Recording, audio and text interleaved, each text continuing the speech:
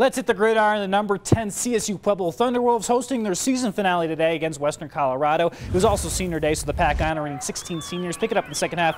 Thunderwolves up 13-7. Jordan Kittner finding tight end Nick Albernazzi for the 13-yard touchdown. 20-7 CSU-Pueblo. Then in the fourth quarter, it's Kittner again going to the air. Again, it's going to be Preston Guerra on the jump touchdown. Check that out. 27-7 CSU-Pueblo. But by far the best moment of the day, Emery Taylor. Check this out. Getting an interception in the final 3 minutes, returns at 74 yards for the pick six. The INT gives Taylor the school record in interceptions with 20 and is carried off the field as the Pack win 34-7 to finish the season 10-1, and we'll wait to see their playoff opponent tomorrow.